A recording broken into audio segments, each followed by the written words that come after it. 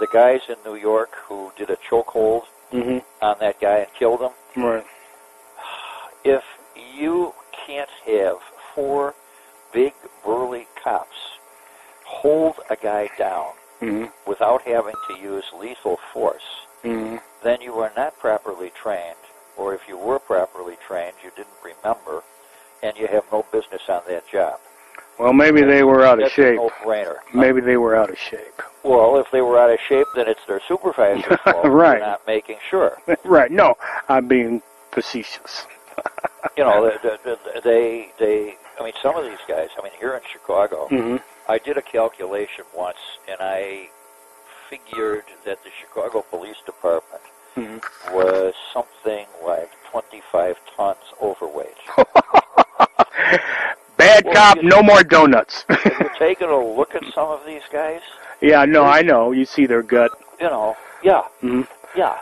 And, I mean, I have had police commanders, you know, they'd see me walking to or from wherever I'm going, or in some cases running, and they've said to me afterwards, Pat, I wish half my men were like you.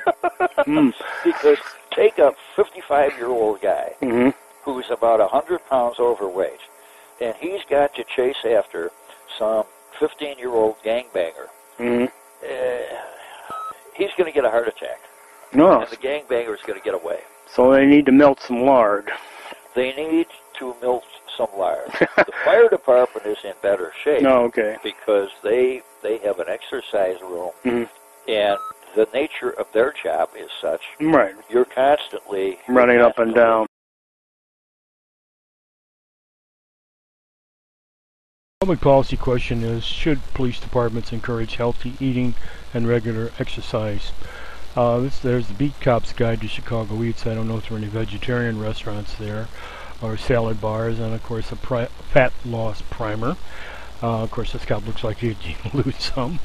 Then there's vegetarians, and of course I don't know what these guys are eating. Looks like also a rent-a-cop.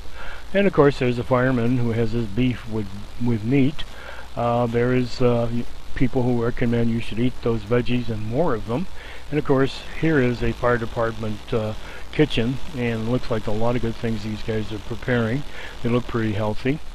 This is research by Peter Paul Brazola's Educational Video and Amicus Veritas Broadcasting, and the News Shadow Amicus Veritas on Blog Talk. In part 3, we'll have tracers and some of the things you may not know but should know.